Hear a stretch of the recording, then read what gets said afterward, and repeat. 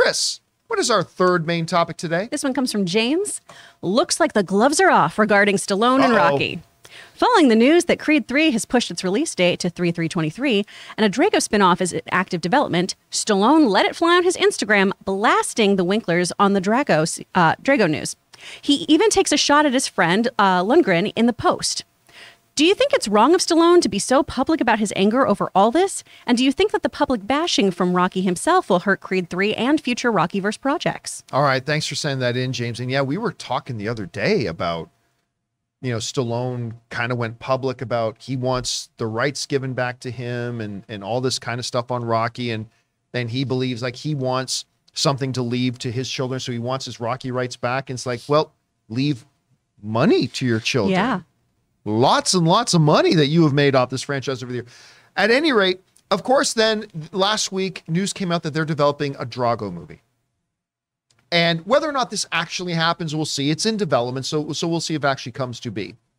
Well, one of the people who was really surprised to hear about this Drago news was Sylvester Stallone, being completely shocked by it. And he got on social media and just went off on it. This comes to us from the folks over at the Hollywood Reporter who are writing about this and said this. Stallone said, another heartbreaker, hearing about Drago. Just found this out. Once again, pathetic 94-year-old producer and his selfish, useless children are once again picking what is left off the bones of another wonderful character. Stallone wrote about Drago. Seriously? How do you weasels look in the mirror? The star continued. I am sorry to the fans. I apologize to the fans. I never wanted Rocky to be exploited for this greed. Hashtag no shame. Hashtag sad day. Hashtag parasite. He also referenced Lundgren in the post by writing, Dolph, why? Not a phone call? All right. Let me preface all this by saying, I have been my whole life and continue to be a massive Sylvester Stallone fan. Actually, I've got an editorial video coming up in the next couple of months about why Oscar is awesome. Oscar is one of the most underrated comedies of all time. I thought I was the only one here that liked Oscar. I love Oscar. That movie is balls. I love it. It's so good. Anyway, we'll save that for the video. I am a huge Stallone fan. I still am, always will be my whole life. That said, Stallone's position here is iffy. Number one, he made business deals that he has profited from greatly over the years. And, while Rocky is absolutely identified with Sylvester Stallone, he doesn't own it. And getting on social media screaming, give it back to me, is not a good rationale about why somebody should give it back to you. But there's two things in particular that kind of sat wrong with me. One, Stallone says, oh my gosh, I can't, the greed, the no shame, they're picking the bones of this thing, another cash grab. Sly, you made 6 Rocky movies, number of which many thought never should have been made. With Irwin Winkler. Yeah, with Irwin Winkler. By the way, I love all of them, Sly. I love all of them. But you made 6 Rocky movies, and then you made 2 Creed movies. But now it's greed. Now that they're going to do Drago, now they're picking. You made 8 Rocky movies, 8 Rocky Universe movies. But now this is the one that goes too far. Now it's greed. Now it's picking at the bones. Dude, again, you made 8 of these things. Also, if you know me, one of my big pet peeves is when people use social media instead of picking up a fucking phone and calling somebody. Dolph Lundgren is not a stranger to Sylvester Stallone. Dolph Lundgren is not just some personality out there that Sly doesn't know. They've been friends for decades. Sylvester, if you've got an issue with Dolph Lundgren, don't get on social media. You say in your post, no phone call? Well, how about you, Sly? How about instead of just getting on social media and blasting out at somebody, why don't you just pick up a damn phone? You know the guy, he's on your speed dial. Just pick up the phone and call him. Don't get on social. It just bothers. To me, it is the hallmark of the week for somebody to get on social media and use that to blast people they know. They just pick up the phone and talk to them. But anyway, that part bothers me a lot. But again, I am a Stallone fan. I love Stallone. But a lot of this is very questionable to me, his approach to this. And I don't know what he thinks is going to happen. Does he think that a 94-year-old, well, he's actually 91 apparently, that a 91-year-old producer who's been in this business for decades and decades and decades going, well, this actor is being real mean to me on social media. I should just give him his property back. Ain't going to happen. What does he think is going to happen here? So and you ask at the end of the thing, do I think this could hurt like the box office or the performance of these movies? It could. If Stallone gets out there and starts campaigning, like the face of Rocky gets out there and starts campaigning against these movies, yeah, it's going to hurt business. I can't help but wonder if maybe he's positioning himself for a lawsuit. I mean, I don't know, but this doesn't feel good to me, especially coming from a guy that I like so much in Stallone, but we all have a bad day.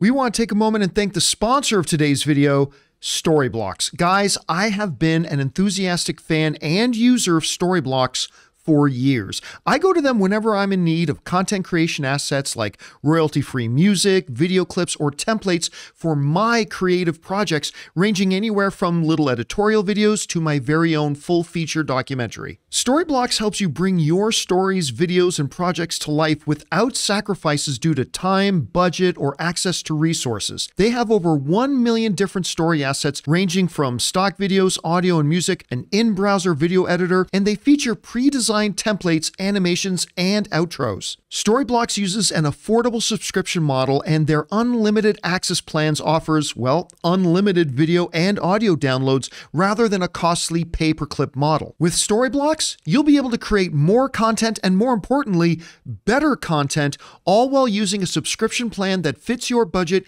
utilizing unlimited downloads of demand-driven and diverse content. So if you're interested in upping your content creation game, head over to www.storyblocks.com/Campea and get started today. That's www.storyblocks.com/Campea. Rob, you're seeing the lashing out that he's doing here. What did you make this latest one that he did? Well, first of all, I got to say, I too am a lifelong Sylvester Stallone fan. I mean, hell, I went and saw Victory 4 times, his movie made with Pele. A lot of people still think that's his best movie. I love that movie, and I loved him as Machine Gun Joe Viterbo and Paul Bartel's Death Race 2000, the original. So I love Stallone. I don't understand this at all because, you know, no one was going to make Rocky with his script and with him in the lead role. But Irwin Winkler and Robert Charnoff did. You know, and it's not what you deserve, it's what you negotiate. When they made Rocky, they had no idea that it would become the movie it became. I mean, maybe they suspected it could, but nobody knew. Not only, I mean, it's to make one movie that wins the Oscar for Best Picture, but to make a whole universe over the course of almost 50 years now.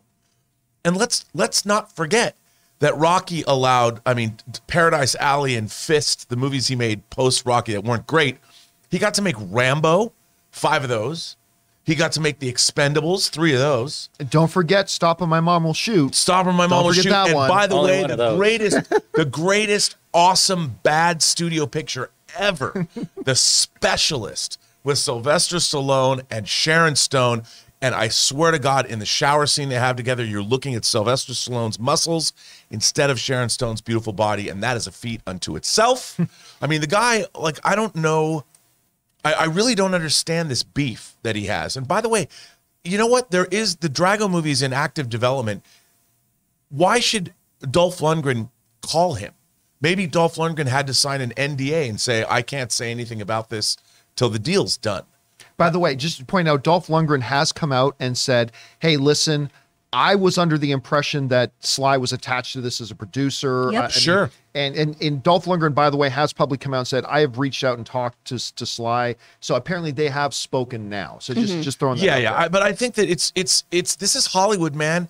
And if you want to, if he had been a hard ass and said, I need to own the Rocky character from now until the end of time, the movie never would have been made. There would be no Rocky movies unless Sylvester Stallone signed the deal that he signed. This is an anomaly in all of Hollywood history. This has never happened before. I mean, there are other people that got screwed out of their movies, like Roland Emmerich and Dean Devlin, don't own any of the Stargate TV shows, even though they created Stargate.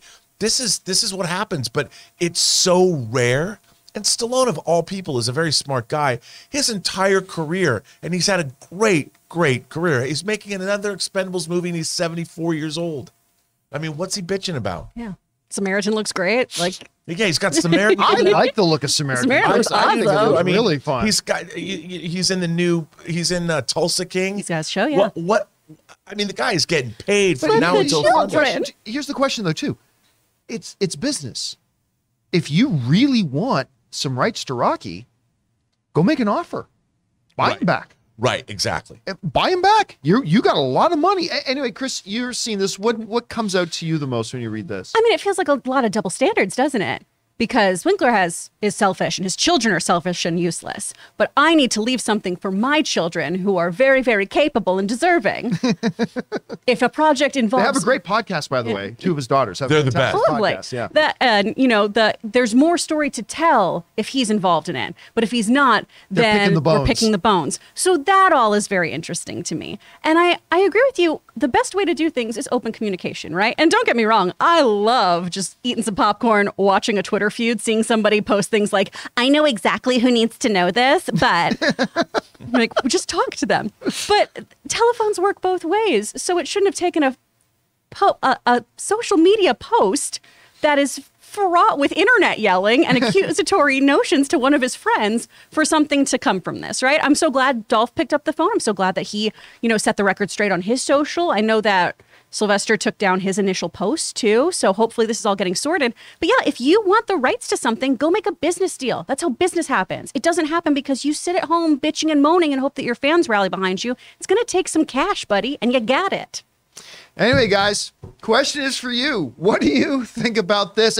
And do you ultimately think that if Stallone decides to mount and continue a big anti-everything Rocky campaign, that it could hurt the future? Could it hurt Creed 3? Could it hurt a Drago movie if it gets made at all? Or maybe it's much ado about nothing. Whatever you guys think, jump down to the comment section below and leave your thoughts there.